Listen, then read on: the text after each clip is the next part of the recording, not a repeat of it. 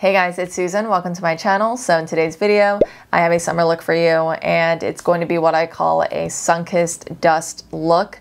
And just a heads up, there's going to be no highlighter, no shimmery products. It's going to be an all matte face. And I wanted to give off the vibe as if you just came back from the desert, the Serengeti, the safari, the sand dunes. You get what I mean, right? So why am I explaining the meaning behind the name? Okay, let's just do this. I got a haircut, by the way, guys, if you care. For reference, I got a short blunt bob, and this is the best haircut that I've ever received in my life, I think.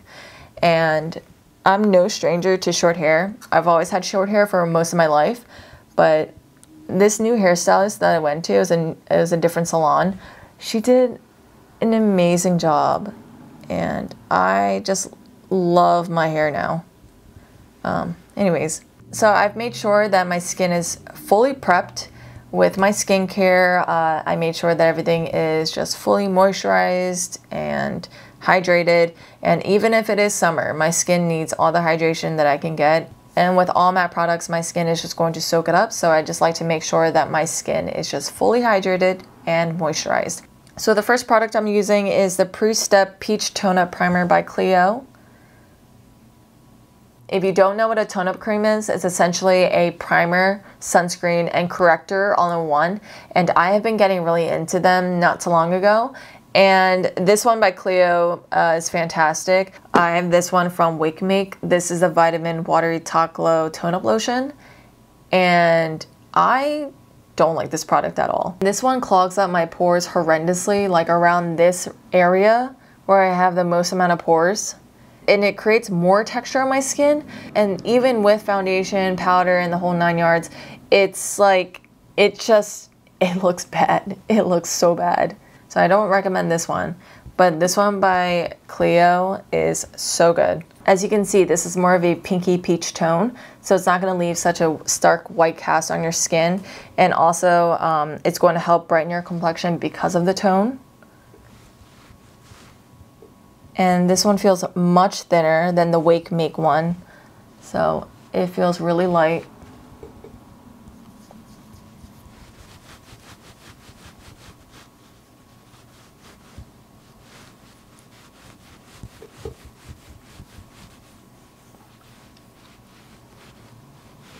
And I like the idea of tone-up creams because I can have my sunscreen and primer and corrector all in one. And by the way, this CLIO one has an SPF of 30 PA++. And like applying this on my skin feels smoother. Like it feels like I have a primer on, so you know, you feel like your skin's smoother. It's ready for foundation. And this one creates like such a luminous glow to your skin, which I'm going to just completely take away with my matte foundation. I'm mostly using this for the sunscreen and the corrector. So for foundation, I'm using the Nars Soft Matte Foundation in Fiji Light 5.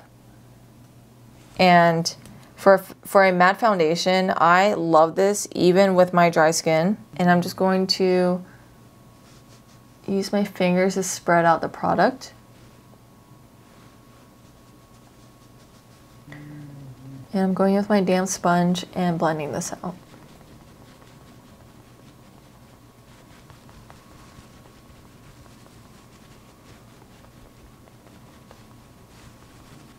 And I'm making sure I bring this up all the way to my under eyes and my eyelids because we won't be applying concealer.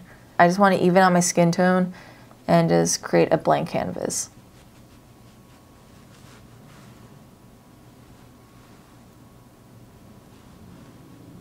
I absolutely love the finish of this foundation.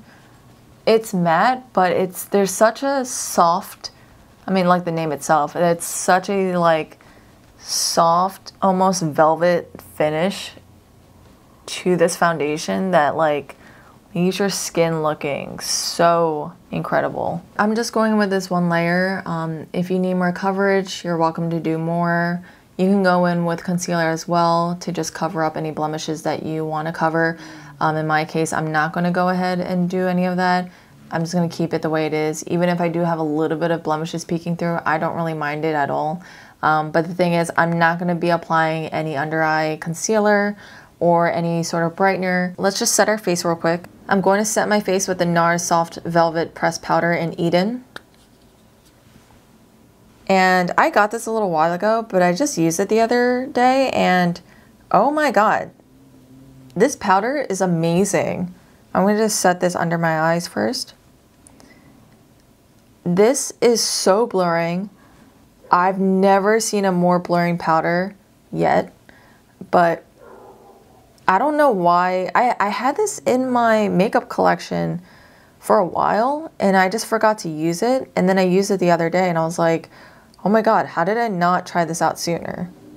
And make sure that when you're using face products that give you a matte finish and you have dry skin, that you are using a damp beauty sponge when you are applying it, because when you use a damp sponge, it makes a difference in how the finish will look on your skin, because it's going to prevent it from looking cakey or too drying, because the sponge does hold up some of the excess powders, and so that you won't be applying way too much directly onto your skin if you use like a brush, for example. And also the moisture in the sponge will help keep your skin a little bit hydrated when you are applying the more matte products. It looks like I have a filter on.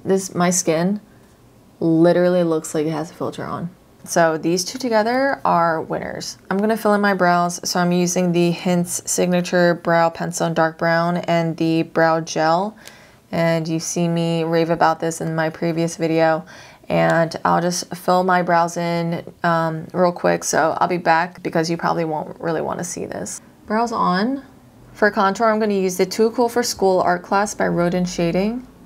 And this is such a good little, if I can open it, this is such a good little bronzer contour product. I'm going to use the two darker tones here and just mix them on my brush.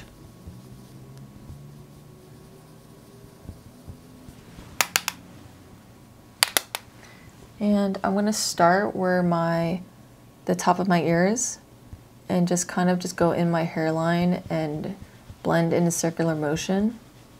I'm not gonna do a contour like cutting my cheekbone. I'm just going to focus it right here and just kind of blend it towards my cheekbone, but only stopping like right where like the tail of my eyebrow is. And just bring it up to my forehead.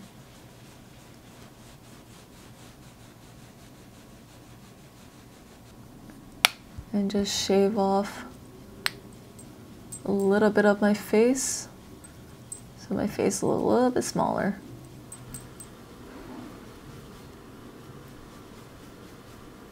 And I'm doing this because it's much softer and it doesn't look too glammed up, and it kind of just makes it more natural looking.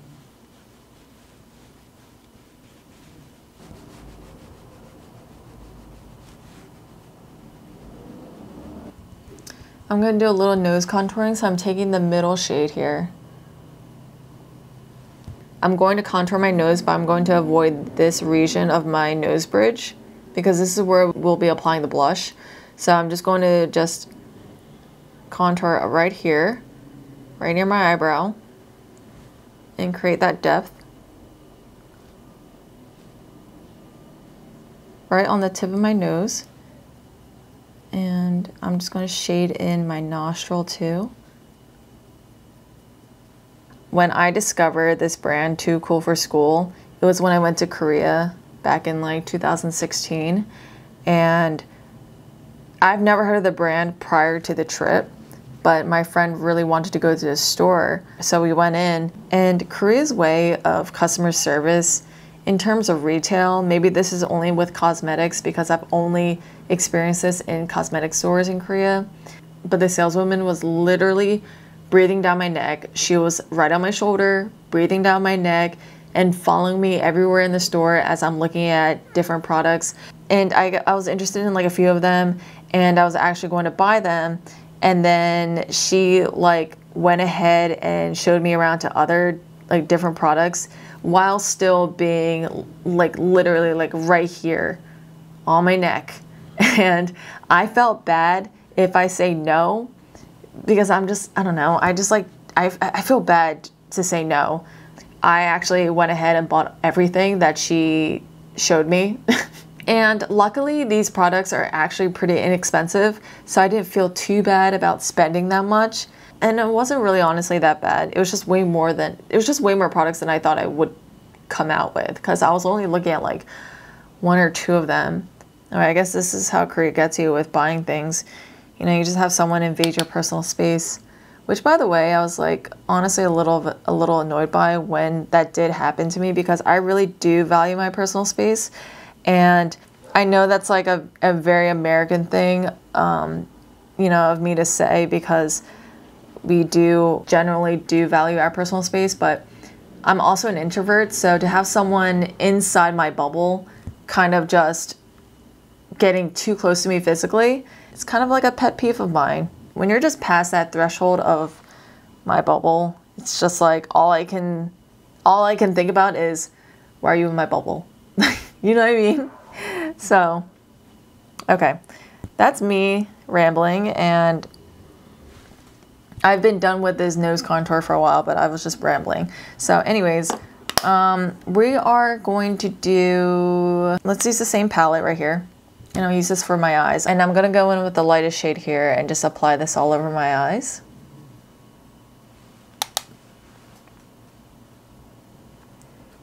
And I just plan on doing a light eyeshadow. I just want to bring a little depth and contour to my eyes, but nothing too extravagant. It'll just bring the look together if I have something on my eyes a bit, you know? And then I'm taking the middle shade with the same brush, and I'm gonna just apply this to my lid.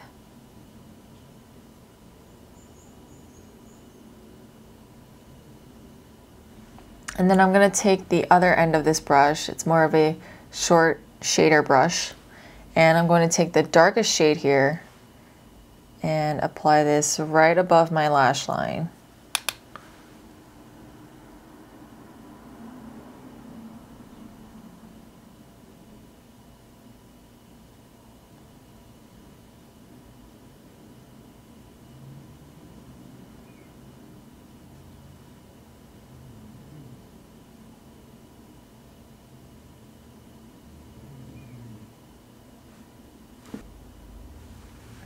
And then just take the other end of the brush again and blend it out. And then taking the middle shade again and just going down on my lower lash line.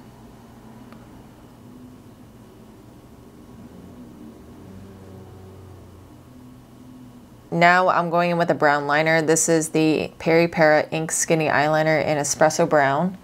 And the tip is pretty dull, so I'm just going to go in with a liner brush like this and just apply this on my brush.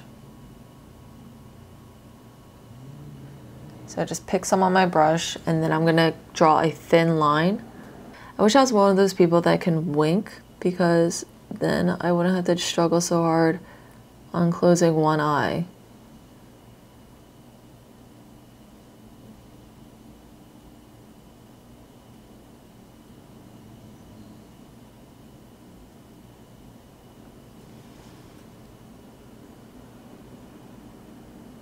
And just extend it out, create a small wing.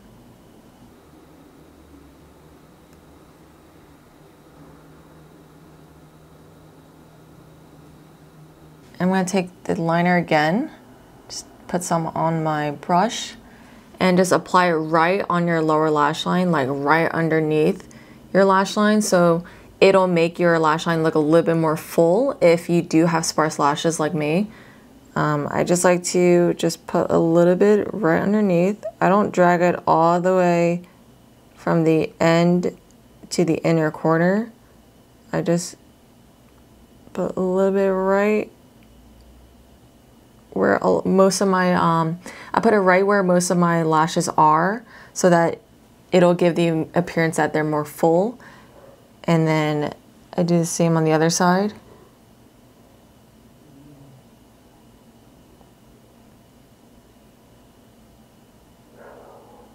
That's it for that. And then we are going to just apply some mascara. And I'm gonna curl my lashes real quick. I'm gonna go in with a more volumizing mascara. This is the L'Oreal Voluminous Waterproof. And when it's summer, you need waterproof mascara. It's a necessity.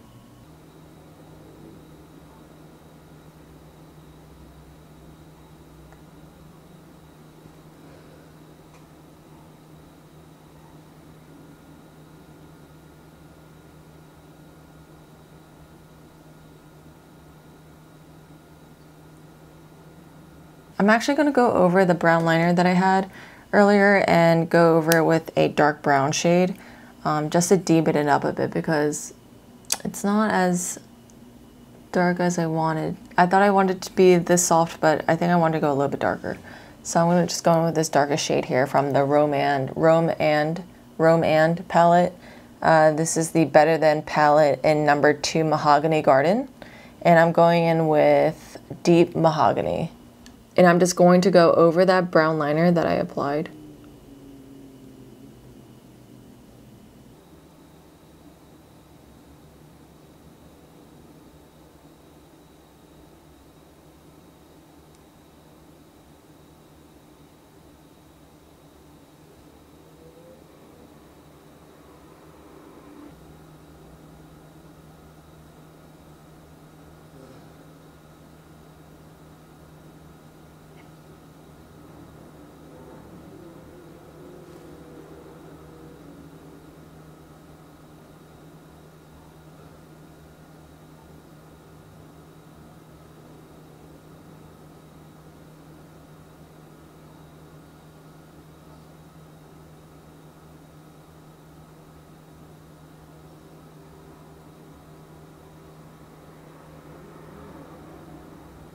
I also forgot to line my waterline, so I'm going to do that real quick with the same brown liner.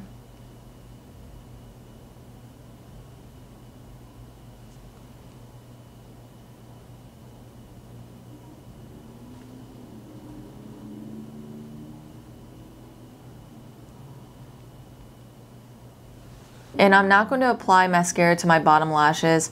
I find that keeping it bare is very fitting for this look, and I like the look of it. So now for blush, I have 2 blushes I'm going to use. They're both by Shiseido. These are the Minimalist Whipped Powder Blushes. This one is in Momoko and the other is in Eiko.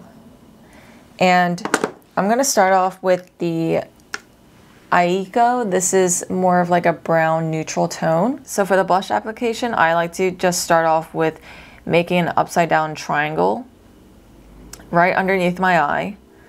And I'll end the upside down triangle so that the point is right at the edge of my nose.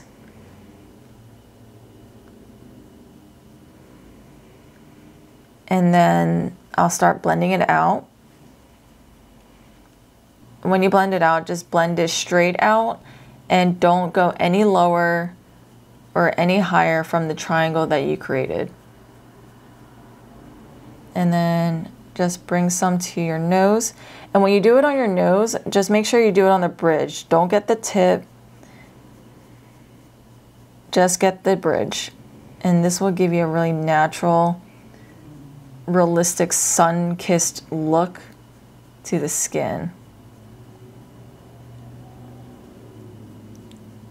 And don't apply too much blush to the region that you're keeping the blush in. So like I know some people will apply like a lot here while applying more here and then more on the bridge of their nose, and it just like keeps everything very just strong, and there's no variation to the pigment, so it kind of just looks more 2D when you just have so much of the same, I guess, like level of pigment on your cheek. You just want to draw most of the pigment in the center of your cheek and then blend it out. And then whatever is left, just put some on your nose and then blend it down. And we didn't apply the under eye concealer because I personally don't like the look of having a brighter under eye against this sun-kissed blush effect, because it makes you look like you had a bad tan, or you went to a tanning booth and you wore goggles, and then when you took off the goggles you came out looking like, you know, you had that like line around your eyes, and it sticks out even more when you do have under eye brightener. And also, like, the blush does cover some of your under eyes, so like I don't think it's necessary to have concealer underneath your eyes. I love these whipped blushes by Shiseido.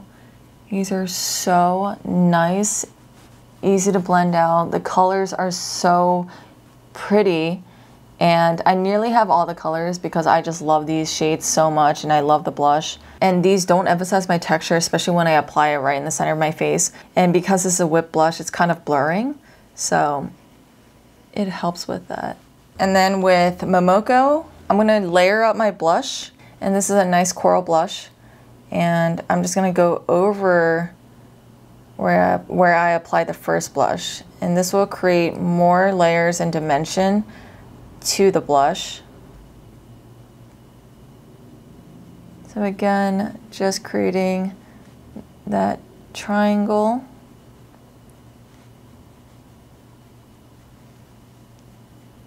So I went with the more neutral brown because that'll give more of like that natural tan from being out in the sun. And then I went with this coral shade because it'll bring out more color to the cheeks. This gives you a nice like kissed by the sun but not sunburned effect to your look. And again, just go over and just blend out the edges.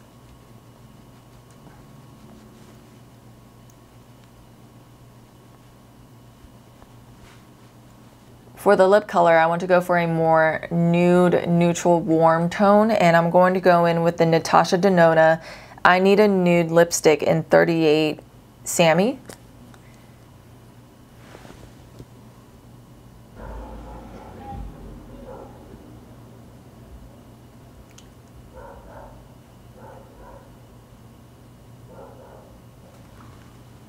And then I'm gonna go over it with some lip liner. I'm using the KKW lip liner in Nude 1. And just line the outside.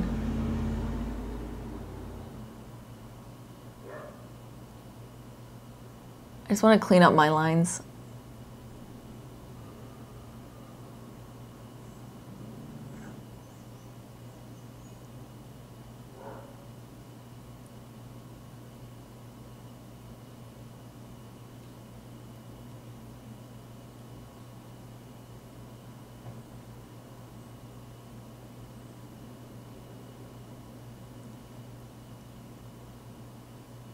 I'm just going in with my Fix Plus just to set my makeup real quick.